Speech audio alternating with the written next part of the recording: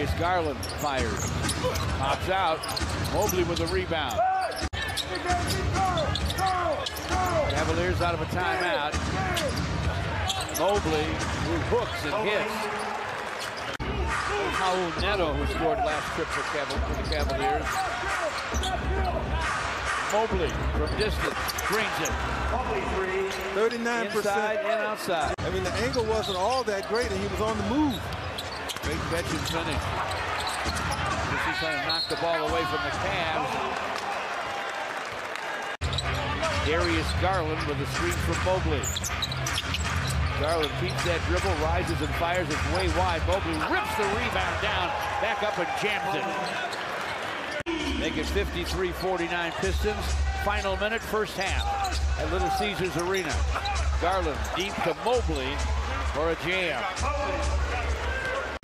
20 seconds till halftime. Shot clock at 7.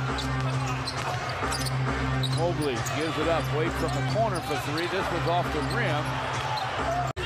Free throws for Bagley. Give him 17. Mobley from in front. Make that look easy. Rebound Okoro. Garland drives and scoops, got a block.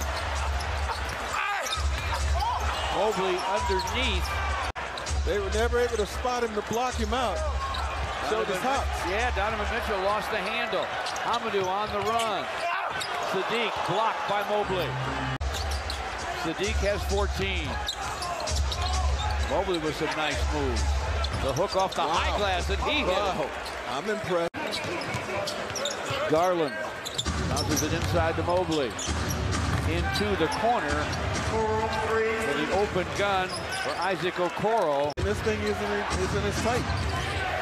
Meanwhile, Utah could be rough. Yeah, Cleveland hasn't missed but one. Mobley with a triple. Wow. The big second-year man.